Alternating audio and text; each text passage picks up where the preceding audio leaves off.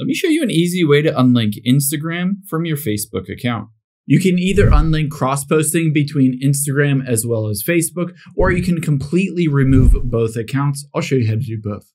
Now open up the Facebook app or Instagram. I'll show you how to do it in both. You can either do it in Facebook or Instagram.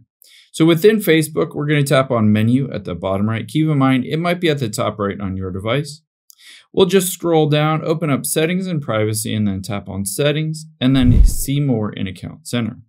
Now within Account Center, you can always unlink the accounts, but keep in mind, if you're on Instagram, you can do the same thing. So if you're on Instagram instead, and you want to start there, we'll get to the Account Center a similar way. We just need to tap on your profile at the bottom right and the 3 lines at the top right.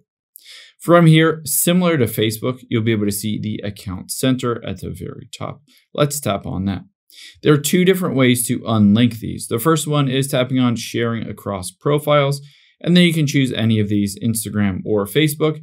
And if it's set to automatically share from Instagram to Facebook or Facebook to Instagram, you can always turn that off and essentially unlink them that way. But if you wanted to completely remove these, you're going to go back here, tap on the just general Account Center area, and then we'll scroll to the bottom and tap on Accounts. From here, you'll be able to see all of these accounts. Let's just tap on Remove for Instagram or Facebook. It doesn't really matter. Tap on Remove Account. Now you can see it will basically remove that from your Meta Account Center, unlinking the Facebook account and the Instagram account. Just do this for all of your Instagram and Facebook accounts.